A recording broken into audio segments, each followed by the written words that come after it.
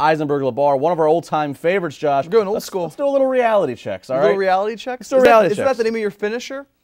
Is that the name of your finisher? That is the name of my finisher. I think so, yeah, yes. absolutely. All right, Josh, reality check number 1. Sheamus, the Celtic Warrior. Yeah. He is the most irrelevant Money in the Bank case holder ever. This is not a reality because there has been many people who have held this briefcase over the years, and he's not the most irrelevant. The most irrelevant, I would say, would be Kane because he rarely held it. He cashed in that night at Money in the Bank, so he never had an opportunity to hold the briefcase.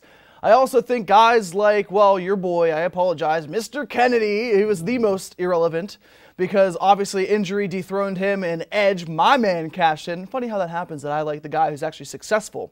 And last but not least, Damien Sandow. The most irrelevant could have been Damien Sandow. Any three of these guys had less relevancy than Sheamus. And the only good thing about Sandow, unfortunately, was the fact that his briefcase was turned to wood and rich mahogany. Because that's the only thing that Damien Sandow has been doing. Look where he's at now. If you're going to take shots at my boy, Mr. Anderson, or Kennedy, I want to point out that it was a bogus the fact he had to drop it because as we come to learn, they made him drop it because they thought he was going to be out for they made him drop it because they thought he was going to be injured for like 8 months, and then he got a second opinion from a doctor and he was only out like 6 weeks. Well, so he really should have kept it.